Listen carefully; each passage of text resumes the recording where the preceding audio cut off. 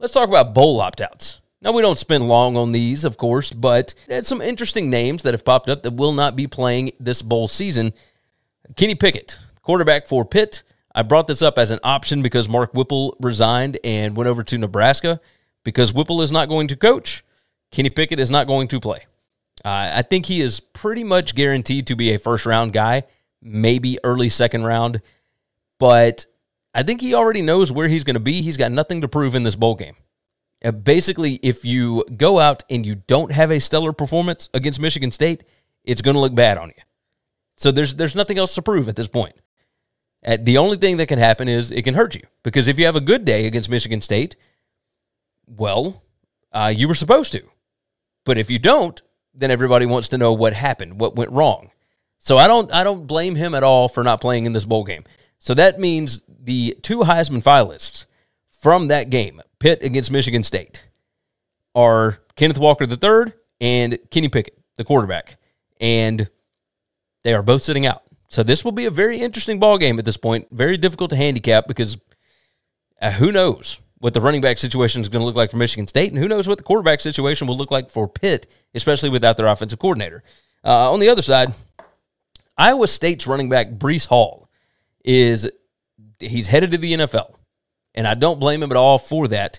But this is another one of those situations where you got nothing left to prove, and Clemson's defense, even without Brent Venables, their defense has been stout this year. They are the lone reason why Clemson ended up 9-3 this year. I don't blame them. I don't blame them in the slightest, because at best, you could end up having a killer day, but everybody already knows that you're pretty good. The most likely situation is against Clemson's defense, you're probably not going to have a very good day running the football. And is that really the last game film that you want out there before you head to the NFL Combine, etc.? I don't think so. I don't think so at all. So if I'm Breece Hall, I love this place. I love what you've done for me, Matt Campbell, but adios. I will see you on the next go-round.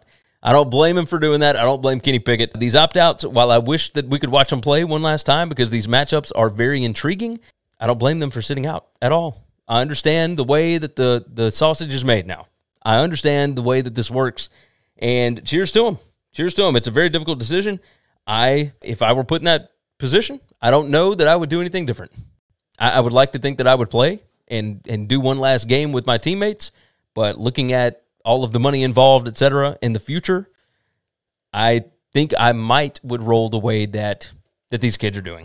Thanks for listening to the Winning Cures Everything podcast. The website is winningcureseverything.com, and if you want to connect with us, we're on Twitter at GaryWCE, at Chris B. Giannini, at Winning Cures, or you can email us, Gary at winningcureseverything.com or Chris at winningcureseverything.com. Subscribe everywhere you need to subscribe, and we'll see you soon.